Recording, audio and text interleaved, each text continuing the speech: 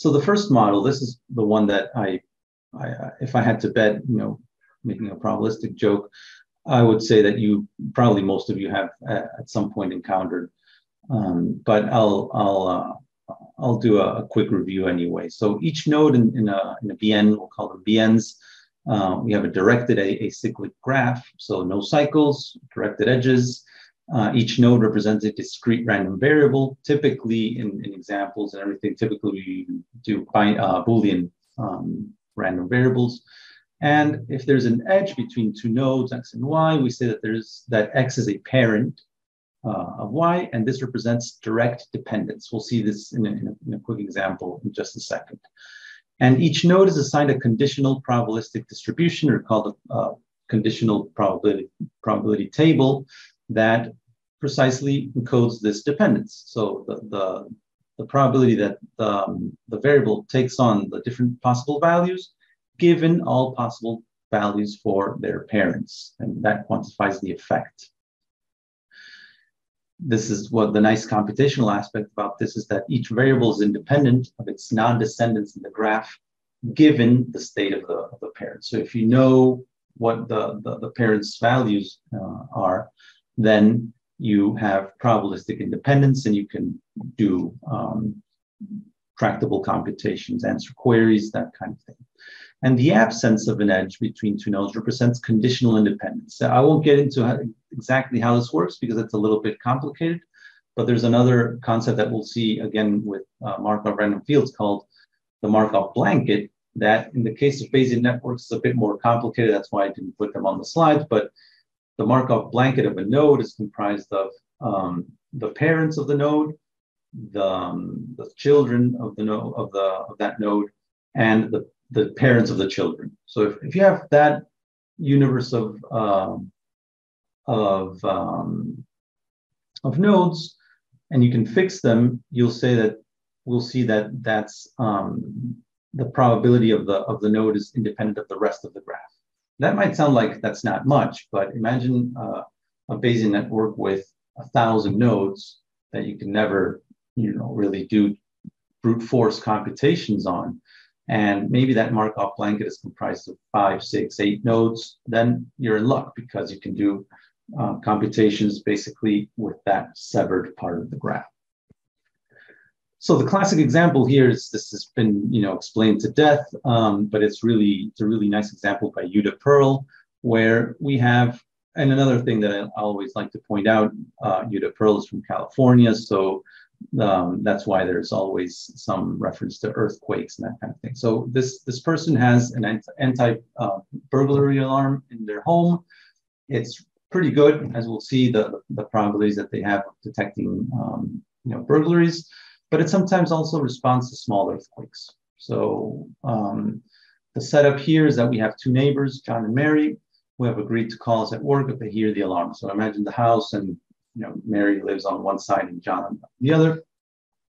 John will always call when he hears the alarm, but sometimes he mistakes the sound of the phone with that of the alarm. So, it sounds pretty similar. So maybe there'll be a false positive there. Mary, on the other hand, enjoys listening to loud music. So sometimes your alarm sounds and they don't hear the alarm at all.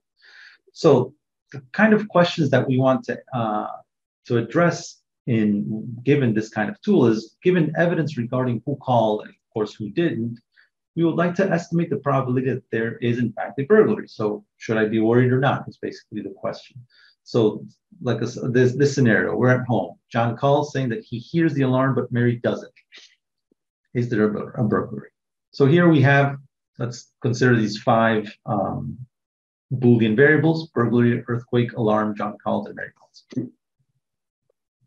And one way to model this is with this Bayesian network. So we'll see that nodes that don't have any parents are called they have prior probabilities. So what's the probability that your house will be the victim of a burglary? Suppose we're in a pretty safe neighborhood, it's 1 in 1,000. And because we're in California, it's twice as likely that there will be an earthquake. So it's 2 in in 1,000. Here's where it gets interesting. The alarm, as we said, is pretty good at detecting burglaries. So suppose that here we have one entry for each kind of setting that these could have. So if they're, let's look at this one. This one was the most interesting. If there is in fact a burglary and no earthquake, so true for B and false for E, there's a 94% chance that the alarm will detect it. If there's the very unlucky scenario where there's both a burglary and an earthquake, then it goes up slightly to 95.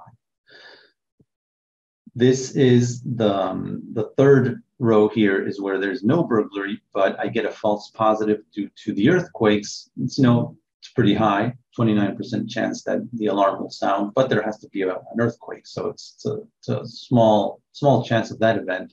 And if that happens, there's a 29% chance within that universe that the alarm will sound anyway. And the last one is the probability that the alarm will just go off for some other reason, right? So no burglary, no earthquake. There's still 1 in 1,000 chance that this will sound. These two CPTs, or conditional probability tables, they encode what we had in the problem statement, where we said, suppose that the alarm sounds, John will call most of the time, 90% of the time. And if the alarm doesn't sound, he'll call us 5% of the time, right? So for Mary is lower because, as the problem statement said, she enjoys loud music, so it's a lower chance that she'll hear it. So that's why this is 0.7, and she has a lower false positive also than John. So the theory tells us that the joint probability distribution of all possible worlds given these 5 variables can be factored in this way because of the conditional independence that I was talking about in the previous slide. So there's a really interesting property that given any probability distribution, there exists a Bayesian network that encodes it, though there might be very unwieldy structures in the graph that might be necessary for this to happen. So it's not the case that any probability distribution can be encoded in a nice one like this. This is a pretty nice structure. You see, it's a very simple structure. But imagine with 5 variables, you could have everybody with everybody connected in the whole mess. That would be not a very good model. And there are several common problems to solve given a BN. One of the most common is probability of evidence. So compute the probability that a subset of variables have given values. Marginal a posteriori probability, that is given evidence E and a variable xi, compute the probability.